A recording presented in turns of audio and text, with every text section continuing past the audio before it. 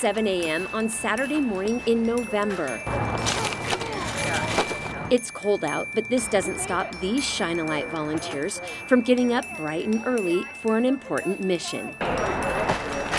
What, got this jerk? Yeah. Food, clothing, and other materials are donated and collected here at the Shine a Light office. Packages are put together every Wednesday evening and ready to go out on Saturday mornings. The group hauls water, food, and other supplies needed to reach a homeless population most don't even know exists. They live here in the flood channels that run for hundreds of miles under the city. It's quiet, it's lonely, it's dark, it's wet, it's damp. Paul Votrono spent almost 3 years of his life living underground in these flood channels. I had resigned to the fact that I would die homeless living in a flood drain. And living in a flood drain that's meant for floodwater doesn't create the most stable living conditions. When it rains, I lose my bed, it's gone, and I have to start over. About 8 years ago, Paul was arrested and received help through a Henderson drug court. He's been able to get his life back on track and is now the executive director of the Shine a Light Foundation, dedicating his life to reaching those living in this hidden underground population. I got a response back that it would end up being Paul. Responded back, and I just poured my heart out, and I was like, look, I said, I'm a heroin, cocaine, and crystal meth junkie. I said, I don't know how to stay clean. I don't have any clean or sober friends, and I don't know what to do or where to go. Please, can you help me?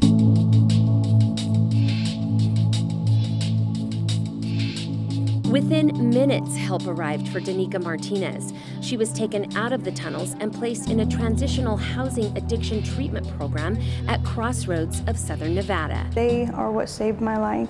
So to me personally, I owe a life debt that I can never repay. Danica, along with many others who have received help through Shine a Light, do what they can to give back. Kind of just meeting and seeing what barriers and just keep chipping away, It's like chipping away, what next, and then hopefully one day they'll accept the help. George and Danica have a lot in common. They know each other from the tunnels where they were both once homeless.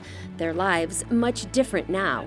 George is the lead program case manager for Shine a Light. Danica works for the Nevada Homeless Alliance. So I use my lived experience of homelessness and trauma to help people out there. We look for ways to bust barriers and bridge gaps from going from homelessness into housing, and try to help people, and I love it. I absolutely love it. I actually got that job through George.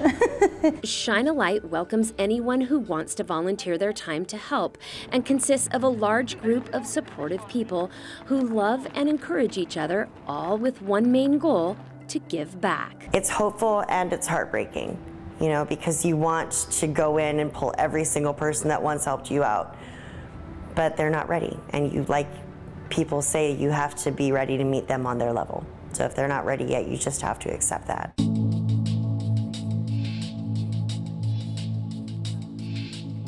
The City of Las Vegas Multi-Agency Outreach Resource Engagement Team, or MORE, reached America in the tunnels when she was at an all-time low in life. Now she's employed at the city's Courtyard Homeless Resource Center and also spends a good amount of her time volunteering for Shine a Light. We've just attracted people that have been able to change their own lives and want to be a part of delivering the message of hope. They've got a story that we call has depth and weight.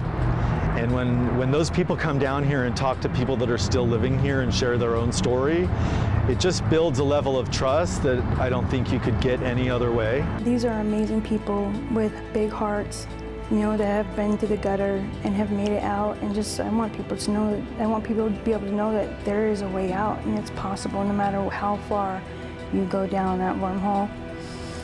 There's always a way out, and we're here. We have that rope for you. Shine a Light estimates there's about 2,000 people that live underground in these tunnels. And so far this year, they've been able to help about 300 people get out and into permanent housing.